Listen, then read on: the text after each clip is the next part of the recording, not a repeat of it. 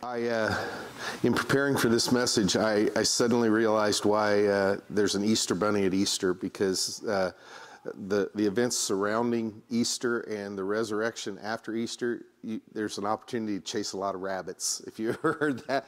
So I tried not to chase too many, but I am somewhat of a rabbit chaser. And if you take notes, or if you mark in your Bibles, there's some really interesting stuff that we're going to talk about today. So I invite you to kind of get ready for that. But we're now 2 weeks past Easter Sunday, and last week we talked about Jesus' first in-person encounter following his resurrection with when he met Mary Magdalene in the garden. And we talked about how she didn't recognize him then in part because she wasn't expecting to see him.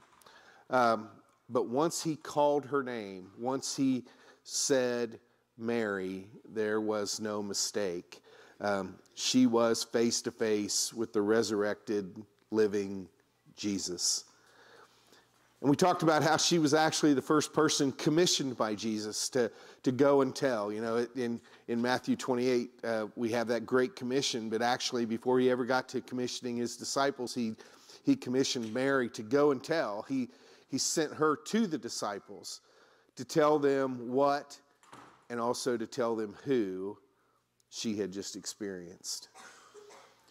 So this morning, we're going to pick up that narrative just a few hours later after that encounter, possibly around noon on that first day of Jesus' resurrection. And like I said, you'll remember that Jesus told Mary Magdalene to go and tell the disciples and Peter to meet him in Galilee. But first, Jesus has a couple of other stops to make. And his first stop, excuse me, his first encounter out of the garden was to walk along with two people who were on their way home following all the events that had happened around the Passover. They've got a 7-mile walk between Jerusalem and their hometown, a place called Emmaus.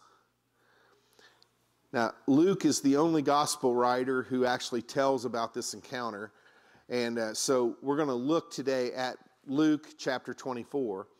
The entire account is found from verses 13 to 35, but we're going to look and we're going to read specifically. We'll refer to some of the later passages later in the message, but we're going to look this morning. We're going to begin with verses 13 through 24. So Luke chapter 24, verses 13 through 24.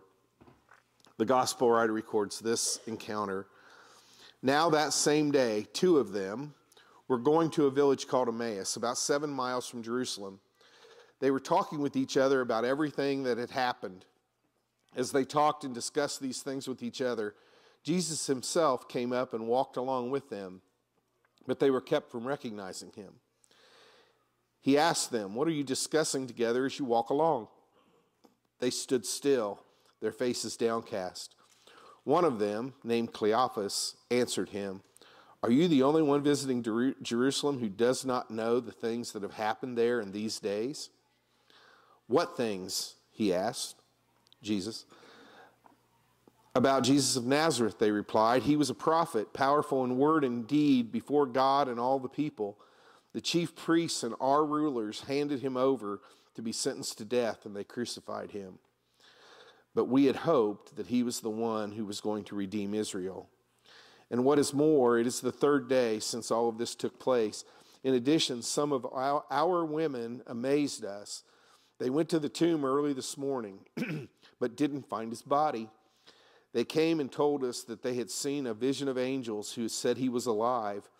Then some of our companions went to the tomb and found it just as the women had said, but they did not see Jesus."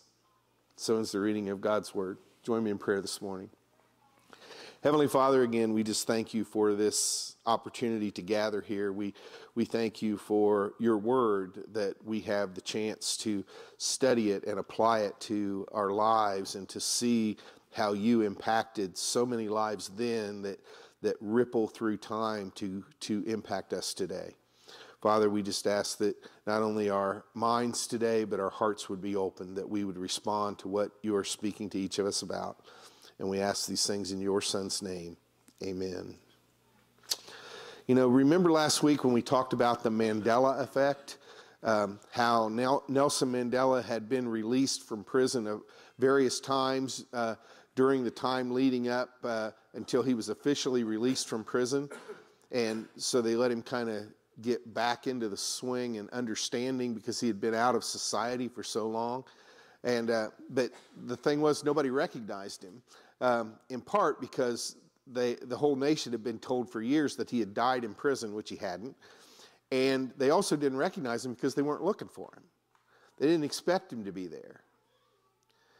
And that applies in today's scripture also, but it's really only one small piece of the puzzle.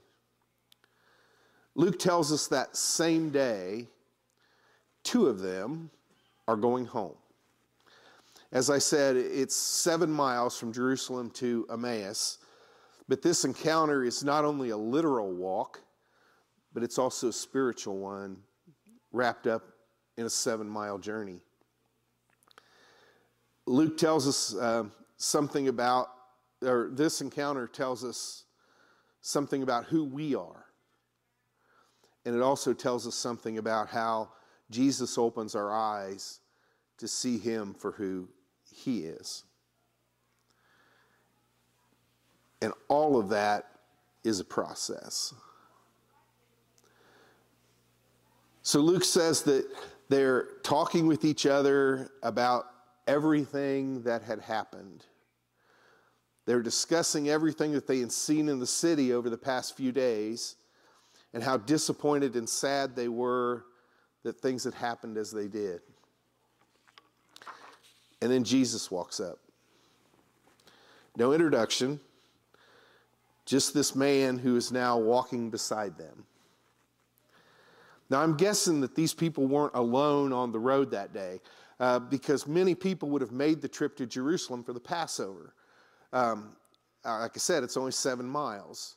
So people from way away from Jerusalem would have saved, sometimes most of their lives would have saved money to be able to go to Jerusalem to celebrate the Passover. So these people are only 7 miles away. So a lot of those people would have come to Jerusalem, would have come to the center of their faith to celebrate the highest festival, the highest observance that they had. I mean, how many of you on Monday drove to Versailles or some other location to see the solar eclipse in its totality, right? You could have stayed home and viewed it with more than 99% coverage, but to fully experience it, it was just a short distance away, so why wouldn't you do that? Like I said, many of you drove to Versailles or someplace a little farther north, but I'm guessing that very few of you would have driven to Texas to see it in totality. That'd just be too far away, but it's just Versailles or it's just Milan or Greensburg or wherever, so it's a once-in-a-lifetime thing. Let's go see it, right? So being a short distance from the city of David, being a short distance from Jerusalem, it would have been common for many people in the immediate surrounding area to go to Jerusalem for the Passover. So I'm guessing if they all came to Jerusalem, they would be leaving Jerusalem somewhat the same time.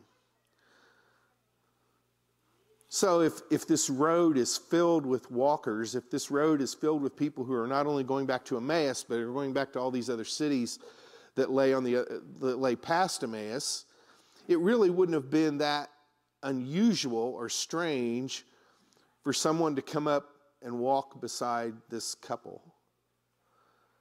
They wouldn't have thought anything about it. And the new guy looks at him. He says, "What are you talking about?" Now, Luke does something here that can be overlooked, but I believe it's very important. Because I've made assumptions about this account in the past, but I'm open to the possibility that I've been wrong in the past. It's one of my rabbits. Ready? Verse 18. One of them, named Cleopas, asked him, "Are you the only one visiting Jerusalem who does not know the things that have happened there in these days?" What are you guys talking about? Well, in a city full of people, are you the only one that doesn't know what happened?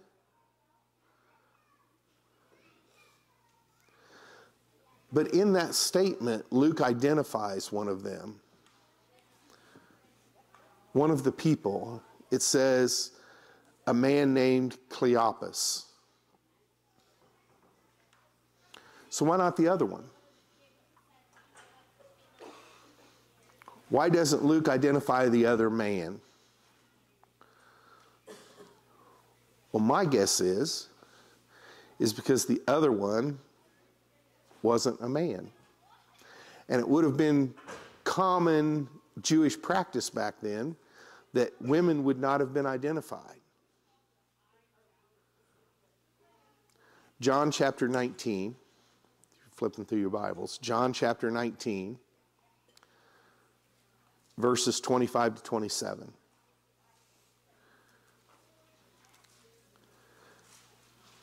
John records, near the cross of Jesus stood his mother's sister, Mary, the wife of Cleopas, and Mary Magdalene.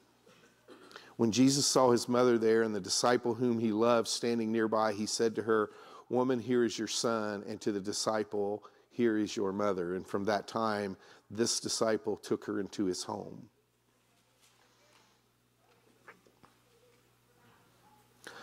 Verse 25 in John 19 tells us that one of the Marys, there were three of them, one of the Marys standing near the cross was the wife of Cleopas in the NIV.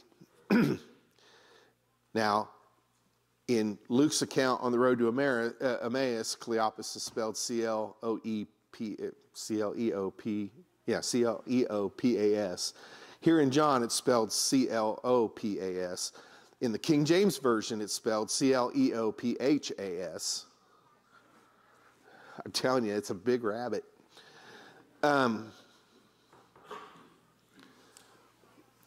But there are biblical scholars that believe that this Mary's husband is the Cleopas that's walking back to Emmaus.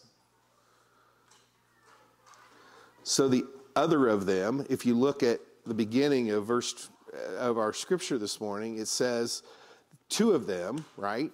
It doesn't say two men, it says two of them in Luke 24:13. So the other of them could have been Cleopas' wife, Mary.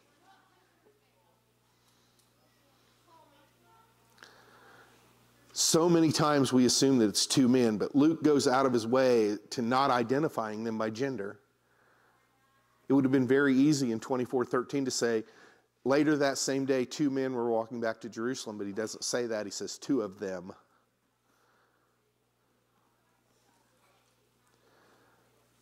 So, if it is Cleopas and his wife Mary walking back home, and Mary had been standing at a distance and had actually seen the crucifixion, that gives us quite a bit of insight into the nature of the discussion that the two of them were having as they walked. And again, it might give us some insight into their knowledge of what the women had reported about the tomb and why they didn't recognize him. Luke records that when Jesus asked them what they were talking about, they stopped walking. The grief and the anguish had overcome them. Again, are you the only person who's been in Jerusalem who doesn't know what happened? Cleopas asked the man. Jesus answers, well, what things are you talking about? What are you talking about? Now watch how Cleopas and Mary, because it says they answered, not he answered, how they answer the question beginning of verse 19. He was a prophet, powerful in word and deed before God and all the people. The chief priests and our rulers handed him over to be sentenced to death, and they crucified him. But we had hoped that he was the one who was going to redeem Israel. Now, stay with me for a minute, but watch this journey, okay? Journey in quotation marks. They begin their trip and they don't recognize him. But then they have an understanding about what the scripture says about him, right? He was a prophet, powerful in word and deed, the chief priest, and before God and all the people. And the chief priests and our rulers handed him over to be sentenced to death. But we had hoped that he was the one who was going to redeem Israel. We had hoped he was the Messiah. He was a prophet, both in what he said and what he did in front of God and all the people. The chief priests and our rulers handed him over and sentenced him to death. And we had hoped that he was the one. On the road that day, the two had a preconceived idea about who Jesus was and what he had come to do and how he should do it. If you go all the way back to Palm Sunday, they were leading him into town because they thought he's going to establish an earthly kingdom and he's going to throw these guys out and he's going to take over and we're going to take over too. They had a notion about who Jesus was and what he was going to do and how he was going to do it. They saw him as a prophet sent by God who had done all types of amazing and miraculous things. And because of those things, he had amassed this huge number of followers to the point that the civil government and the religious leaders together decided that he had to die. And they killed him in an awful, cruel way. And we had hoped he was the one.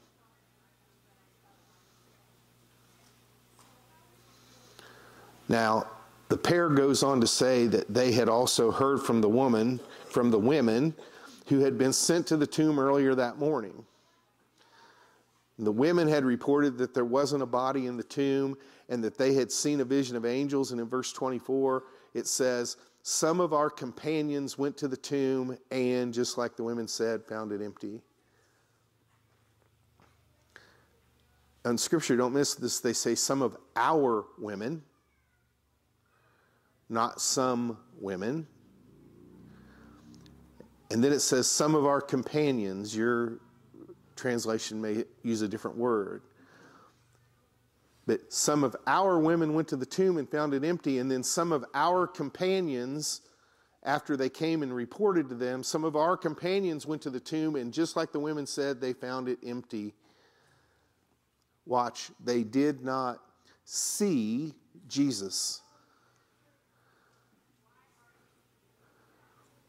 So the fact that they used the term companions when apparently speaking about Peter and John, because we talked about that, right? John records that he and Peter, after Mary Magdalene told them, he and Peter ran to the tomb, and John, made sure that he pointed out that he outran him, right? So these two people on the road to Emmaus, they are most apparently speaking of Peter and John.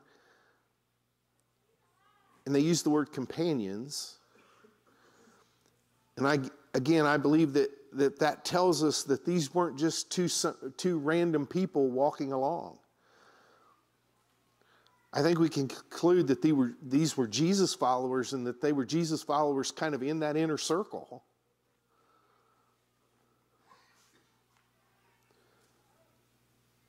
So why the downcast eyes and the long faces?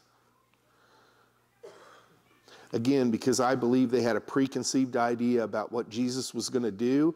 And when it didn't happen just as they thought it should, when things didn't turn out just as they had expected they would, they dismissed it as a failure. They thought they had misplaced their hope and their trust. We had hoped he was the one. And we do that too sometimes, don't we?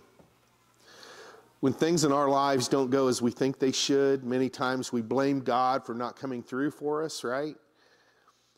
We see other people walk away from God because something happened that they didn't want to happen or something that didn't happen, that they wanted to happen, and they just couldn't fully understand it.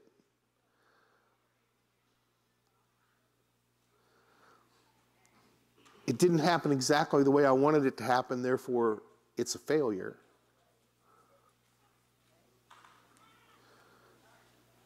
But here's the thing. Maybe instead of giving up, maybe instead we ought to consider the possibility that God is up to something that we don't fully understand. Right? It didn't happen the way I thought it should, but it really is probably happening the way God thinks it should. And that's where our faith comes in.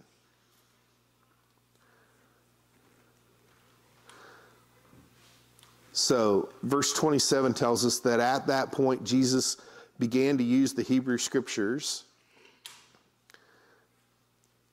And it says, beginning with Moses and the prophets, Jesus begins to explain to them what the Scriptures said about him. They just don't know he's talking about himself. Now, nowhere, we don't know what Scriptures Jesus used. It's just like when he leans down and he writes in the dirt, there's all kinds of speculation about that, but they don't really know what he was writing. And here it says that he began with Moses and he went through all the Scriptures and he explained to them about him.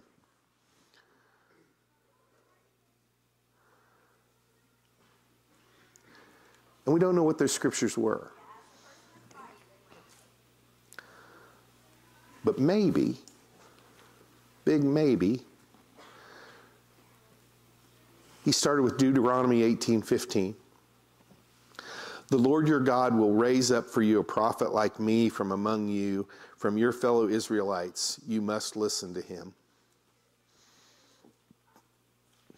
And then maybe he went to Isaiah, chapter 7, verse 14. Therefore the Lord himself will give you a sign. The virgin will conceive and give birth to a son, and you will call him Emmanuel. Isaiah 53, verse 3. He was despised and rejected by mankind, a man suffering and familiar with pain, like one from whom people hide their faces. He was despised, and we held him in low esteem. Isaiah 53, 7. He was oppressed and afflicted, yet he did not open his mouth. He was led like a lamb to the slaughter, and as a sheep before its shearers is silent, he did not open his mouth. And finally, Zechariah 12:10. And I will pour out on the house of David and on the inhabitants of Jerusalem a spirit of grace and supplication. They will look on me, the one they have pierced, and they will mourn for him as one who mourns for an only child, and grieve bitterly for him as one who grieves for a firstborn son. This is written hundreds of years before the guy standing on the road next to them tells them about it. It would have been, those Scriptures would have been the core of everything they knew. So what's been going on? Are you the only one that's here that doesn't know about these things? What things? Well, there was this guy, Jesus, and he was a prophet, and he did all these amazing things, and the civil government and the religious leaders, they decided that they couldn't have him around anymore, so they had him killed, and we had hoped that he would be alive, and he isn't because the grave is empty. We really hoped he was the one.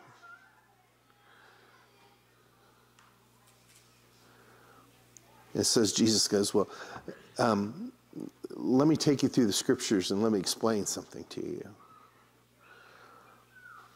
And whatever Scriptures Jesus did use, he walks them through his fulfillment of prophecy to show them how the Hebrew Scriptures testified to who he was.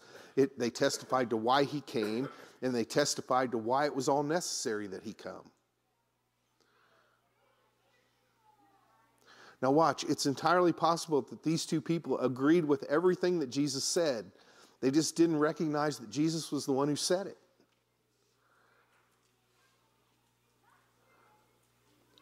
Romans chapter 10, verse 17 says, consequently, faith comes from hearing the message, and the message is heard through the word about Christ. So where does our faith come from? Where does our faith come from? It comes from hearing the message about Christ, which is given to us through his word. Our faith doesn't come in seeing him. Our faith comes from believing what we hear about him. Hebrews 11:1, a very famous passage, says, now faith is confidence in what we hope for and assurance about what we do not see. Simply put, their faith then and our faith now isn't built on seeing Jesus. It's built on believing in Jesus through his word.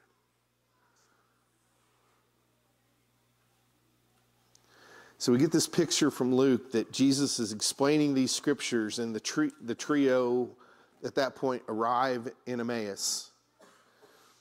Luke says that Jesus gives the appearance like he's going to walk on. But the other two tell him that it's getting late and that he should just come to their house and have supper and spend the night. And then he can resume his journey the next morning. Luke says they gather around the table to eat, and in verse 30, it says that Jesus broke bread on the table and handed it to them. Verses 31 and 32 of Luke 24. Then their eyes were opened and they recognized him, and he disappeared from their sight. They asked each other, were not our hearts burning within us while he talked with us on the road and opened the scriptures to us?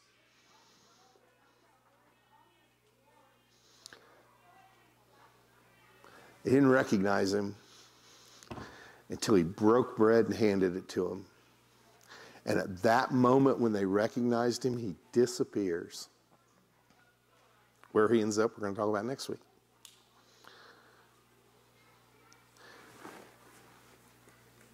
So why don't they recognize him until he breaks that bread?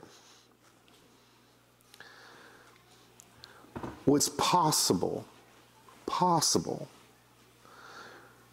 that these two people, Cleopas and Mary, assuming that Mary is the other one walking with Cleopas on the road, and knowing that Mary was standing and watching the crucifixion, and them explaining to Jesus that our women went to the tomb and our companions went to the tomb after the women told him he wasn't there anymore. It's entirely possible that these two people could have been gathered with Jesus in the upper room to observe the Passover that night he was betrayed. We see the painting and we assume it's Jesus and the 12, but there were other people in that room that night. He had other followers in that room that night, not just those 12.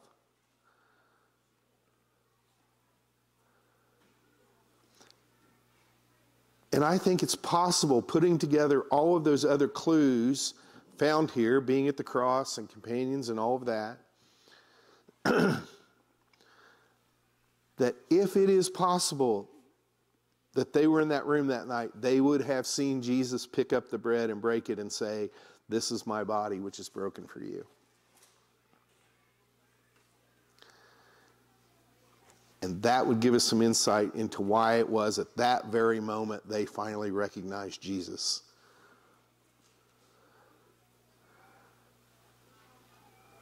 It's exactly what he did on the night he was betrayed. Like I said, Luke said at that very moment, Jesus disappears from their sight. He's gone. And Luke records that they talk about the emotions that they both felt while Jesus was teaching them on the road that day. It says, were not our hearts burning within us? Emotions that caused them to get up even as night fell and head back to Jerusalem. Now, one of the reasons they asked Jesus to stop that night, and one of the reasons people didn't travel at night, was that the road was filled with danger after it got dark. Read about the Good Samaritan. When darkness fell and people were traveling on the road, they made prime targets for thieves to jump out from behind bushes or whatever and rob them and beat them and sometimes kill them. So you didn't travel at night. They had just seen Jesus, and we got to get back to Jerusalem, and we got to tell them So the danger of traveling at night doesn't deter them. Verse 33 says that they returned at once to Jerusalem. They didn't go, let's go to bed and get up in the morning and go. They said, let's go now. And once they got there, they found the 11 and all of those with them. Judas is out. Their story? It is true, it says. The Lord has risen and appeared to Simon. Luke goes on to say that then the two told what had happened on the way. So you get this picture of the two of them finding those 11 in hiding and going in and going, it's true. It's true. He's alive. And here's our story.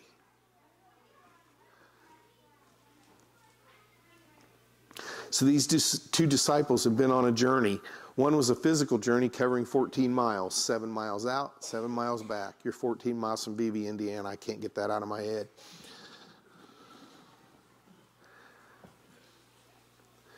And the other was a spiritual journey that strengthened their faith.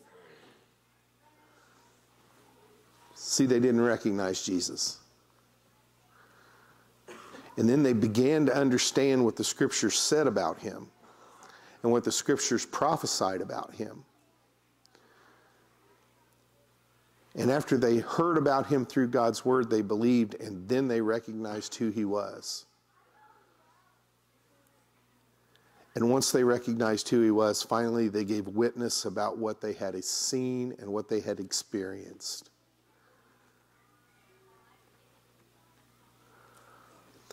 And I think each of us travels that same road. We don't recognize when Jesus intersects our lives. We hear people we love and trust tell us that Jesus was a good man, that he was a great prophet, that he was a good teacher. They will tell us that Jesus is just one of many ways that a person can get to heaven. But Scripture, God's ordained word, tells us that our faith is strengthened when we believe what we hear and read above what we see and are told.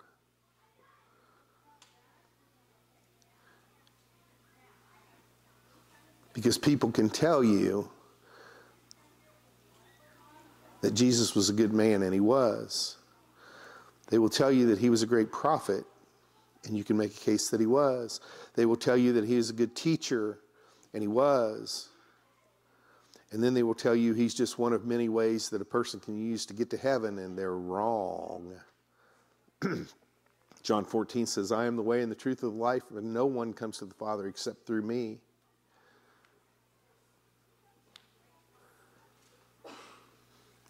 See, our fellowship with Jesus does not depend on our ability to see him. In fact, it's the exact opposite.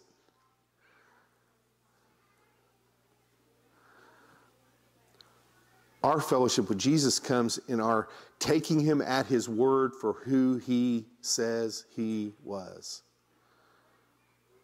and who he is today. See, I've said this before. Lots of people know about Jesus. They just don't know Jesus. A lot of people know about him. They just don't know him. And maybe that's you today. Because like I said, I believe we're all on this same journey. We don't recognize him. And then suddenly people begin to tell us things, and we look at Scripture and we look at other parts, and we begin to see that he is the culmination of this story that has been centuries in the making. And he gets here, and at that moment, we see him for who he is. And when we see him for who he is, we have no choice but to go tell other people what we've seen and what we've experienced. And maybe that's you today. Maybe for the very first time, you're noticing the person who's been walking beside you and teaching you and helping you and loving you all this time. Maybe your heart is begging you to just stop learning about Jesus and just start beginning to actually know him. Because at some moment, Jesus is going to open your eyes. And when that happens, you can't help but have the desire to go and tell other people. So our question today is an easy one. If that is you today, if that is us today, what's holding you back? Let's pray.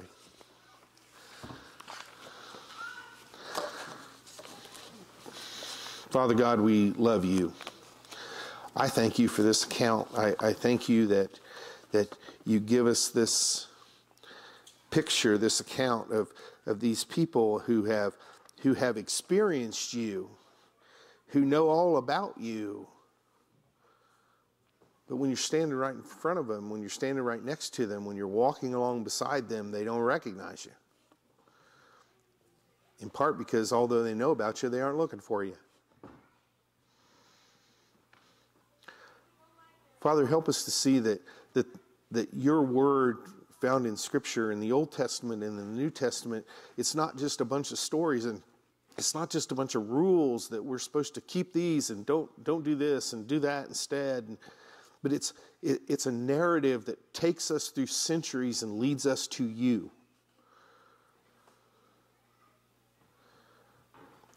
Father, we're also mindful that seeing you isn't the end of the journey. It's in many ways just the beginning. So help us all to understand that we haven't missed it. We're not too old or too late.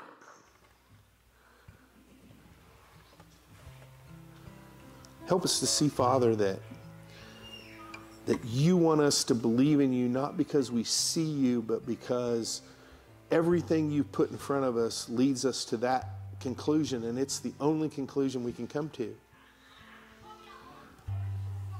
That you weren't just a prophet, that you weren't just some nice guy, that you weren't some magician, you weren't just some healer.